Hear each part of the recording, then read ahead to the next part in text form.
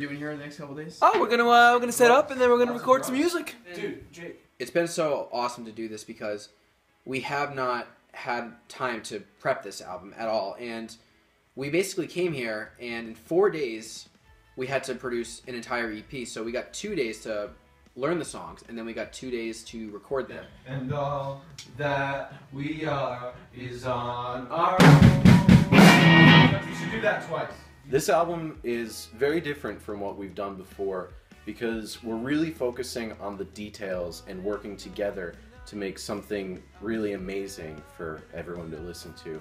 It's got a totally new feel, which is why we're changing our name around, and I think it's definitely going to be a representation of our best work. No, those sticks, not those sticks.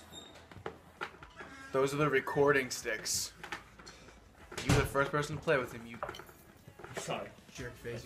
I'm Luke Chusiant, and I'm the lead singer. Let's try that again. What's it like working with Brian as a producer? Oh, I love it. We never have arguments. Right there. No. Now we're back on. Still off. No, we're not. Wait. You're retarded. You're actually now on time. So this song, unlike our other albums where Brian usually, and then sometimes Billy, will just come in like, here's a song, we're gonna learn it.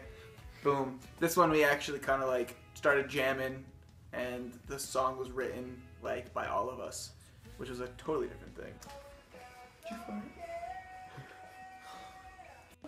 Dude, it stinks so bad! Why? Why? Right before we're about to sing, you. All that we are is on our own. So far, the whole experience for this EP has been probably the funnest experience since we've been a band because it's been the most collaborative like songs that we've ever done.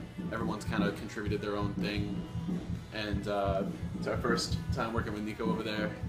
Travel space and time, I'm feeling so sublime. I like that one. Horrible. That was pretty good. I think you could work on the first half of it. Every night. Documenting this. These are sticks.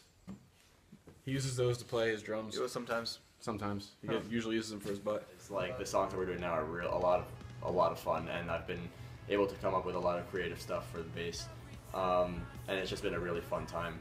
And the recording area that we had is like really cool and has a really cool sound to it. So I said Nico was practically an MVP for this album. He comes in from New York, lays down some tasty bass tracks, I need to get by. and then goes home. And that was it. Do you like Nico? I love Nico. Oh! Good D. Well, it's broken, so the sharp thing when it's